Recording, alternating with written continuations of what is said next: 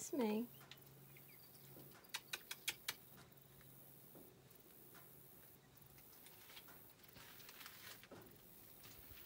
Hi, babies. I know.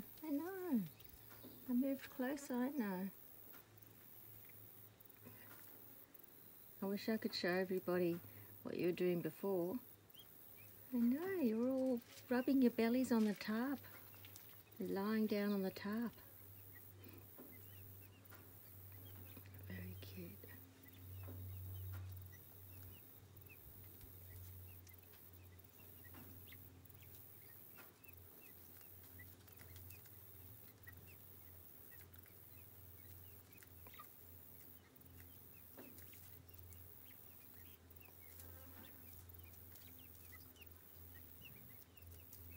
So they're not getting a morning feed anymore, just an afternoon feed. I let them go out and forage. I don't know if that's right or wrong. I probably should check. That was Kramer. Kramer on the right, Jerry on the left, Elaine in front of George, George at the back.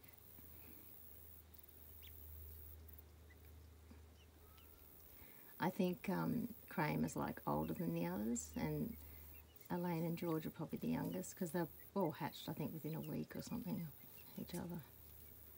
Look at you guys. You're so cute.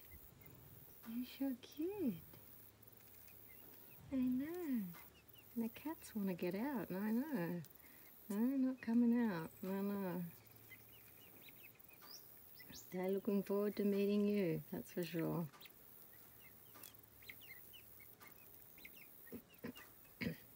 Hi, babies. Hi, babies. Hi, babies. Should we tell everybody that there was a leech? And Kramer was pecking right up to the leech. And then it was kept getting attached to George's feathers. Like it was seemed to be going on and off George's feathers. He was brushing it. And then I can't remember, but one of them stood on it. And I don't know if the leech is on the bottom of their foot. But that's not very good, guys. You're supposed to be eating the leeches. Yes. Eat, eat, peck, peck.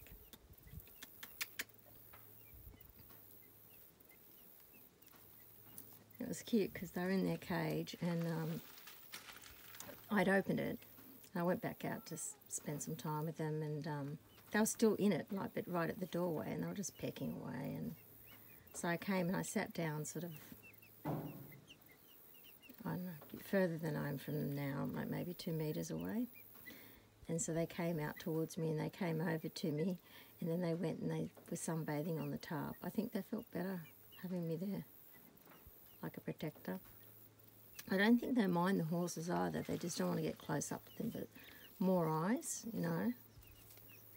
And I think that's why they ran away when the horses left yesterday, because it was like, oh, because while Banjo was standing there, it's like protection from up high. Hey. You're so beautiful. Like, they've moved closer to me now. Look at that. That's Jerry. He's got a lot more white on him. Hey, no, I'm talking to you. I'm talking about you. To total strangers and some friends. Yeah, I know. I know, because you're so beautiful. You're so beautiful. And you've got some more flock mates. Hopefully you'll become one flock. And they're only tiny, weeny babies, I know. And you're going to have some chicken friends too. The more eyes, the better, hey?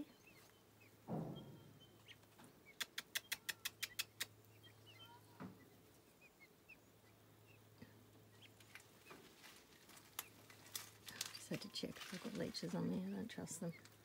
So wet here. I'm standing exactly where we found that death adder that day. So they keep coming up to this area, which is fantastic.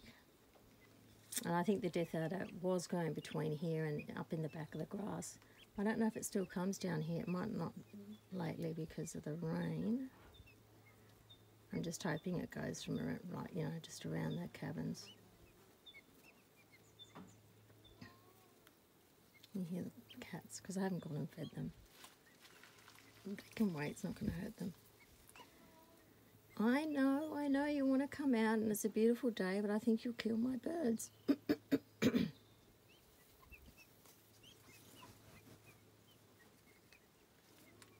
Oh, I know, it's sad he can hear my voice. And they know that you guys are there, and they're probably thinking, what can I do? I've been told that once they're big enough, and the same with the ducks and the chickens will have a rooster, that the cats won't be a problem. Because the cats aren't going to take anything on that can stuff them up. You're all so cute, sitting and enjoying resting. I think they like, because it's been so wet, they're enjoying just kind of lying down. What are you doing?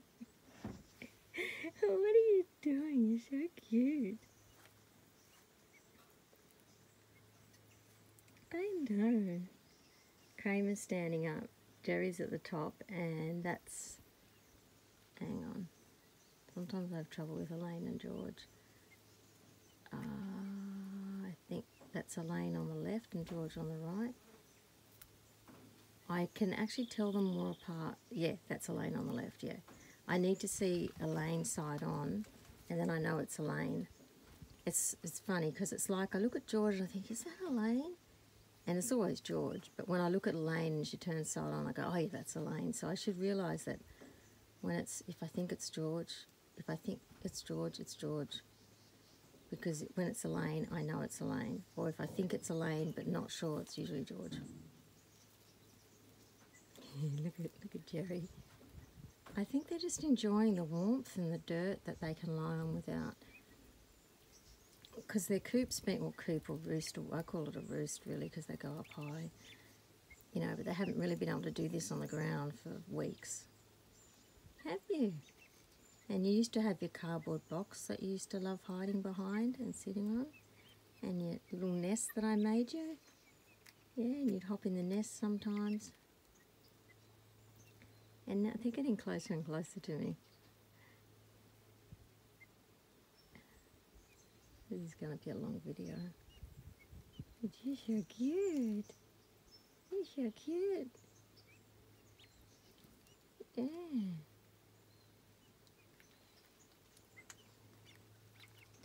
I'll ask Auntie Tiff if it's okay not to feed you in the mornings and let you come out and go roaming and hunting.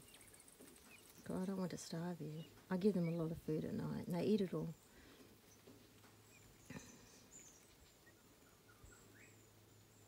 I could hear another bird too then. I know.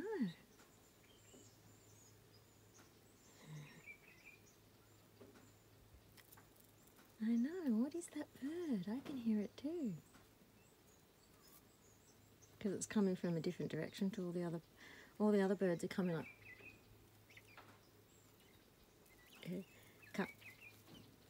Coming up from behind them and to the sides of them, and this bird's coming up in the total opposite direction.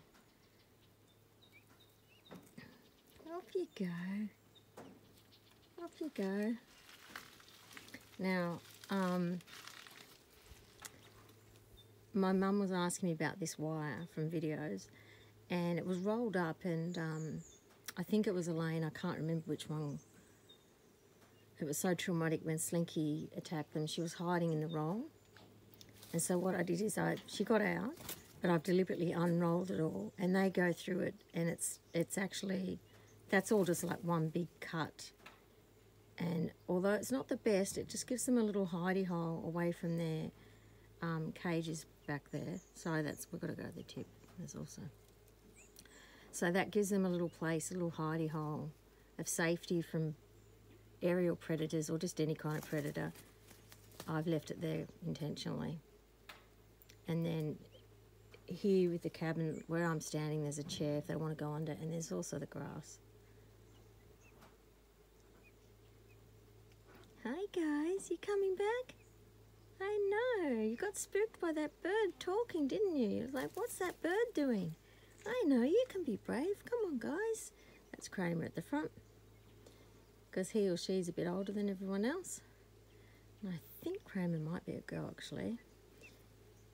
And that's Jerry. Jerry's sort of kind of like, I've got a soft spot for Jerry. He just looks, see, they went through their little tube. And once again, yeah, I think that was Elaine that was at the front, and she's gone back to George. I do find them very hard to, and I've been joking with the breeder who I got them from and who I'm getting the other birds from. I said how I'm going to have trouble telling 10 apart, but I can't help it. I feel bad if I can't tell them apart. Oh, hello birdies. Oh my goodness, you going? Oh, oh, oh wow, oh wow, you're so clever. I'm going to show Auntie Lynn this, because she said, now these are the babies. See, they're just a little bit younger. So it doesn't surprise me because they might be up to a week younger. They're about 10 weeks, and up there, Kramer must be 11 weeks and Jerry must be, I reckon, you know, closer to 11 than 10, just judging by their sizes. This is from when I got them, I was told they were 5 to 6 weeks. You're so clever.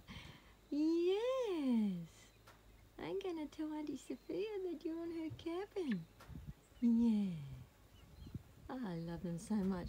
It's okay, babies. You'll be... And there's ladders and things they can get under here, behind here. And under the little safe places. It's okay. You'll come down. You'll get up there. I mean, you'll come down. You'll get up there one day. You'll be able to get up there one day. Oh, look at that. Hello, beautiful. Yay! Sorry, I'm not a good filmer. I'm glad I kept it on. It's been exciting. I will take a video of them lying on the turf and rub, like they're lying on the gravel here, but they're rubbing themselves around. It's like they're bathing on it. They need a dry sand pit. I think they'll love it. I think it's just a way of grooming, and they just enjoyed it. They were lying down and their little legs were behind them. Hey babies, you did so good, didn't you? You did so good. Hey? So brave. I know. You're coming back to your human. I know. I know. When you have a big adventure, it's good to be near your human. To give you an idea, I'm just there. I'm sort of like an arm's length away from them. Yeah, you're so cute. But they're not like this with other humans. They won't. They'll come right up to me when I'm sitting down, and they don't let me touch them. But I think they kind of don't mind having me around. If I'm quiet and just, I mean, I'm talking, but I'm continually talking at the same level. But if I'm just doing the same thing, constant, not making any sudden moves, I think they kind of have a security with me around. That's the feeling I get. I go with my intuition with the animals and their behaviour, because I find that sometimes when they're scared, and then I'll come and I'll sit with them, they get braver. And sometimes when they're scared and I come and sit with them, one of the dogs just cried.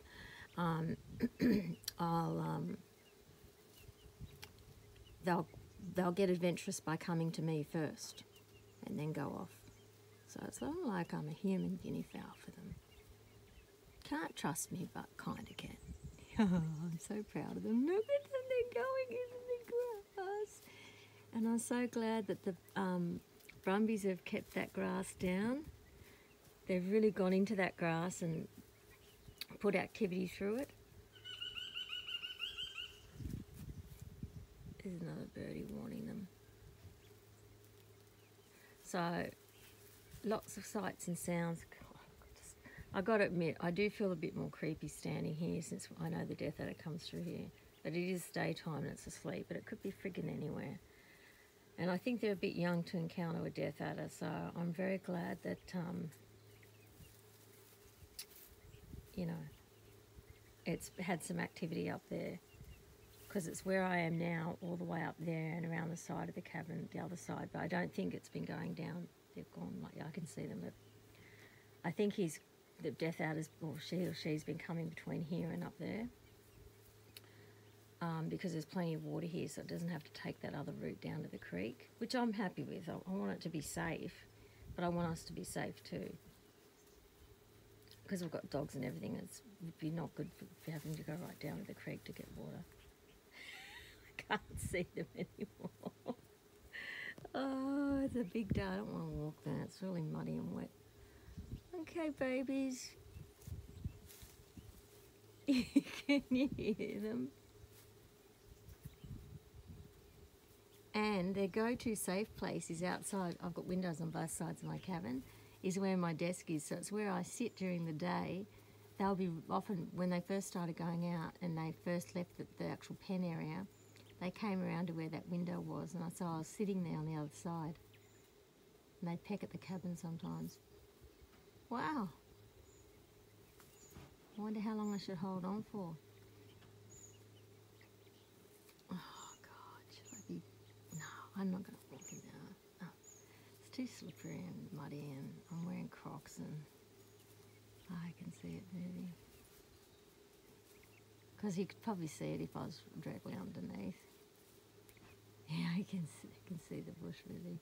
So if anyone is watching this now, and probably only my mum, kudos. Leave a comment if you watch to the end, because you'll get a sticker or something. I don't know, I'll give you a prize like a love heart. Okay, thanks for watching. Bye.